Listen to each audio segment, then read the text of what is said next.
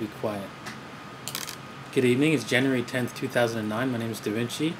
And turns out that Ted Butler has called for a COMEX default in 2010. So he's suggesting to everybody who's a silver enthusiast to load the boat on silver. Check out the link in the sidebar and some more information there.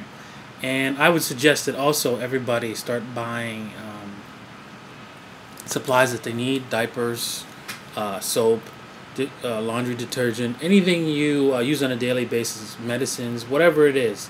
You should check out also Don Harrell's video on just getting started if you haven't purchased anything. And listen, I'm seriously pounding the table on this. You've got to get prepared because this is going to be the year of the defaults. I really feel it in my gut. And although I don't have any real information to back it up, I've been looking and looking, and other than Obama coming out and saying, hey, you know what, the federal government's going to default, I mean, I don't see any real data on this, because here's the thing, right? Really, the federal government, the only way the government's going to default, right, is if the money doesn't work anymore.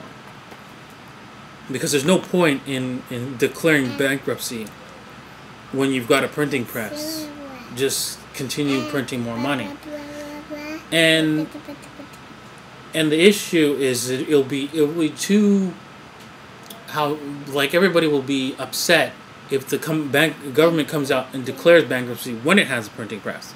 So it's too much of a big deal for it to default directly. Honestly, it would actually be an honest thing to do. Actually come out and say, okay, you know what, we can't pay this. No, they're not going to do that. They are going to print. So the problem is, how are they going to default when it's crystal clear they should have that central banks around the world should have been dumping dollars even last year? I mean, come on.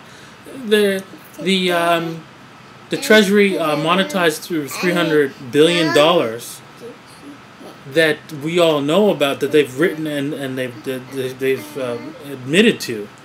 And then there's another catch-all column which is called, can you please, Trinity? I'm just trying to talk, okay? There's another catch-all column of $560 billion, right, of debt that basically they don't know who purchased it, so they put it in that category. The year before it was only $90 billion. So obviously, who's buying $565 billion worth of debt? It's a joke. So obviously, it's the Federal Reserve monetizing. So where is the central bank saying, okay, you know what, I'm dumping these dollars and getting out of Dodge here?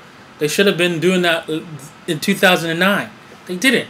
You could tell by the fact that the dollar is still rising, right? At the end of 2009, they are just, they're holding up the dollar, right? And they're also printing, right?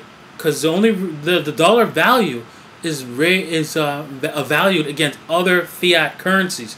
So the only way for other fiat currencies were to go up is if they were to go and buy up the dollars. So this is what they've done. And for me, that says, to my personal opinion, it says to me that, hey, we're going to support the dollar because we don't want to see the end result.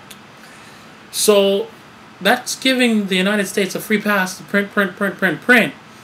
And I don't see any reason for them to hold it up this year and not hold it up, 2009, and not holding it up in 2010. What are you waiting for, right? You're just making the matters worse. That's just my point of view, right? So